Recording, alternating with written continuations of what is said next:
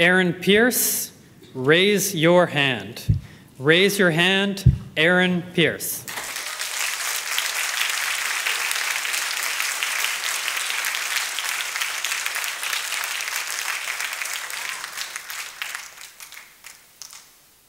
Everyone, I have a personal request. Something I don't normally ask people when I just meet them, but you seem pretty cool.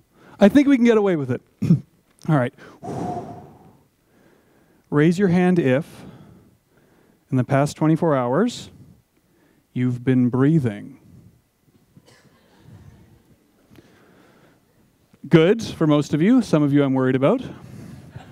One more big ask. Raise your hand if you've ever been to Vancouver, Canada. Some well-traveled folks around here. You made it across the water. Fantastic. Most of you were cooperative. I appreciate that. But I did see a few who were a little nervous, maybe a little afraid about raising their hand, and that worries me. Fellow Toastmasters, contest chair, welcome guests, judges, friends. Why are people afraid of raising their hand? I teach classes, and I often like to start with something like, raise your hand if you have hands. And all too often, I get something like this. Serious, stone cold, nothing. And I don't get it. Do they think I'm going to ship them off to war? This was actually a draft. Gotcha! Not me, but one group I never have this issue with, ever, is kids. Kids are amazing. They will raise their hand for anything. They will raise their hand for everything. I have had kids raise their hand to tell me that they don't know the answer to my question. I don't know. I'm not sure. Thank you for your input. I have had kids raise their hand when I say, who wants to present their homework first? Like me, after they just told me they did not do their homework. You know what? I'm going to give you all a life hack because kids just love to be involved. If you ever want something from the kitchen but are way too lazy to go get it, find a kid, say, raise your hand. They're like, yes. And then you're like, oh, I have a volunteer. Go get me a glass of water. And they will do it. They're like, yes, I am your man, woman, or child. I will get this done for you. They want to be involved. They want to be included, and they love it. And that's great for parents to know, but I love it as a teacher. Because it means that kids learn so fast. And yeah, part of that is biology, I'll admit. But a huge part is how often they're willing to raise their hand. I'll give you an example. I had a student, about 6 years old, Jane. I remember the first time I called Jane on stage. I said, come on up, Jane, come on up.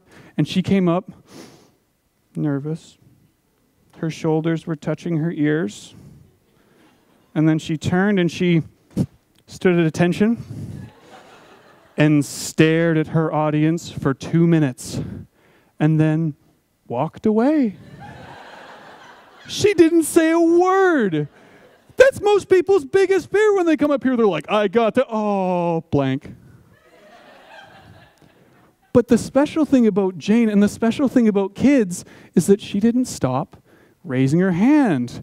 Every time I said, I have a question for the class, she'd raise her hand. When I said, I need a volunteer, she'd raise her hand. And if I said, I need a first speaker, you better believe that Jane's hand nearly hit the ceiling. And the beauty of it is, it worked. She started saying words. Yeah, sure, she'd still come up, nervous, with her ears touching her shoulders. But there'd be words peppered throughout the speech, peeking in occasionally. And yeah, sure, she'd still stand at attention, and maybe she'd stare into the soul of her audience who'd be too afraid to break eye contact. But every week, the silence got a little shorter until on one of the last days of class, I called her up, come on up, Jane, come on up. And she came up, but this time, her shoulders and ears were miles apart. She wasn't nervous, she was confident. She walked on, and when she turned, she stood not at attention, but with confidence. She was relaxed. But then she did the most amazing thing of all. She started speaking. And what had started as these drowning oceans of silence became these ideas and pauses that drew her audience in with every word. And she started connecting with everyone in the room more. She'd done the impossible. And as a teacher, this is 100% one of my proudest moments. But it's not really fair to call it a moment, because for Jane, this isn't a moment. This isn't just a 2-minute chunk of her life that'll be forgotten. This was an accumulation of action. Every week, she'd raise her hand. Every week, she'd get involved. Every week, she'd say more words with less silence. I think we all have a lesson to take from here from Jane, don't you? I know for me, when I was studying at UBC, there were times when I definitely didn't raise my hand. In fact, there were classes where I never raised my hand. I didn't ask or answer any questions, and consequently, I don't remember a thing from those classes, which is too bad because I paid for them. But I don't think I'm alone in this, because when I asked some of you if you breathed, you were like, I don't need to breathe, Aaron. Oh, idiot. So I know we have a lesson to take here from Jane. And here's the real big ask for you. It's next time you're given a chance, just put up your hand, give it a shot. Because for Jane, if she hadn't been so dedicated to getting her hand in the air at every chance she got, she'd still be standing in front of us with her shoulders touching her ears at attention in silence.